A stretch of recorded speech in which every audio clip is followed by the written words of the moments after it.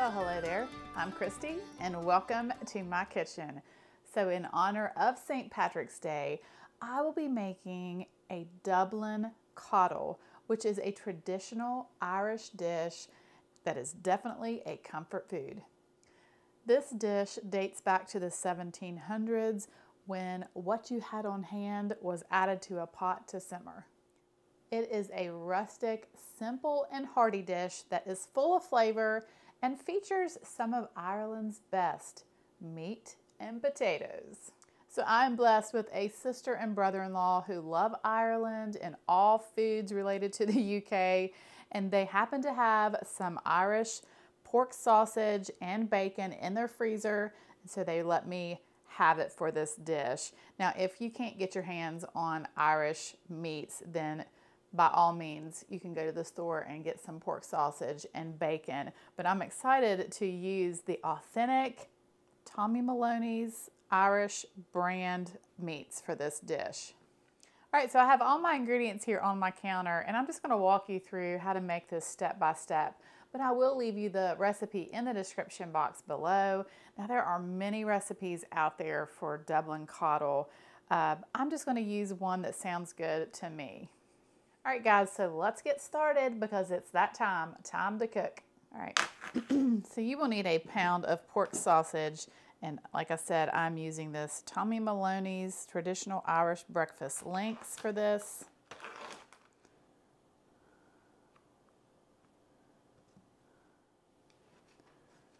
And I'm just going to cut these in half. You could leave them whole if you like. All right, I'm going to push these over to the side because now I'm going to work on the bacon. All right. And bacon from the UK does not look like American bacon, just so you know. It's kind of more like Canadian bacon. And I'm just going to cut this bacon into small pieces.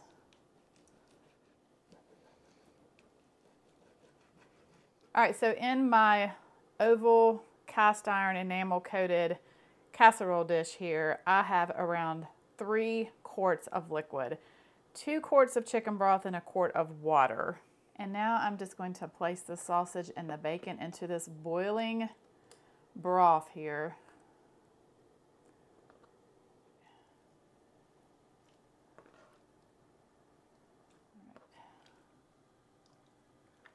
So I'm going to make sure you break up that bacon.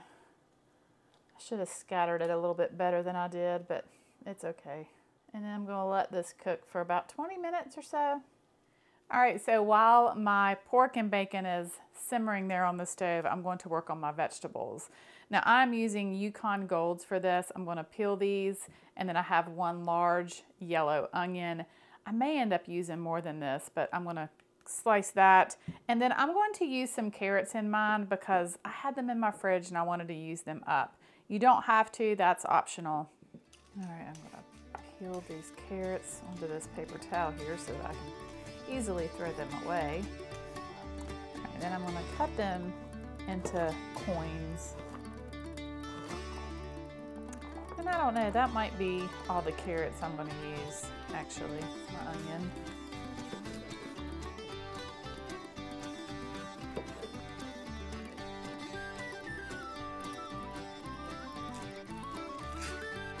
I'm going to slice it thinly into rings.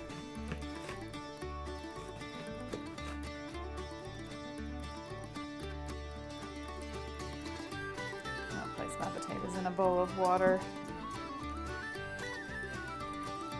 All right, so now I'm going to slice my potatoes, but I want to slice these pretty thick.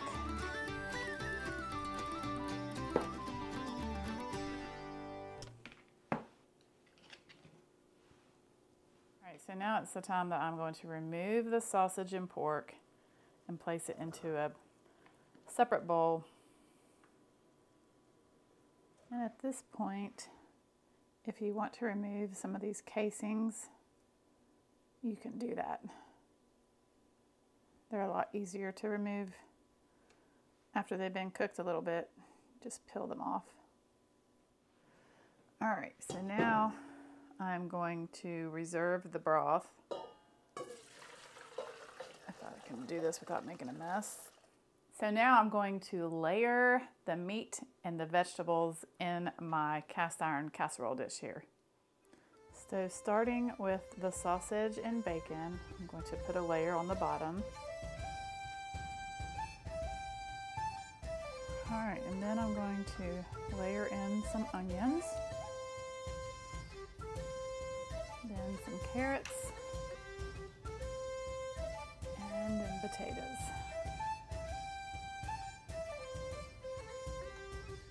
All right, then I'm going to season with some salt and pepper. And then start over with the meat.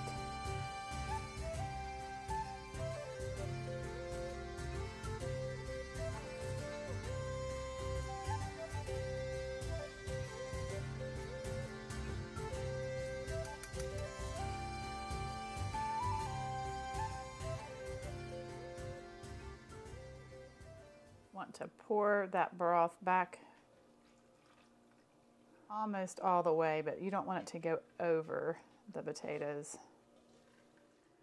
Now I'm going to lay a sprig of thyme and a bunch of parsley, and I'm just going to lay them right on top. Going to cover my casserole dish, turn the fire back on to a medium heat, and then I'm just going to let this simmer for about 40 minutes or until those potatoes are tender. All right, so it has been about 45 minutes. I'm going to remove the parsley and the thyme. I'm going to add 1/3 cup of half and half. And I'm also going to add about a tablespoon of a good Irish butter.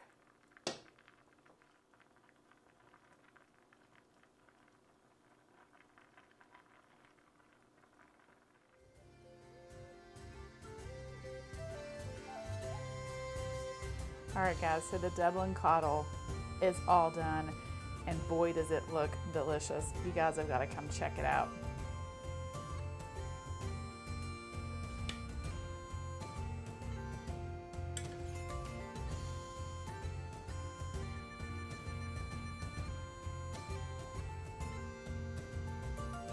And I could not have the Dublin Coddle without some good Irish soda bread.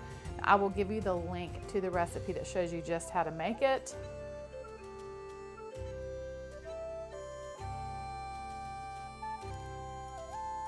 Oh yeah, those sausages are delicious.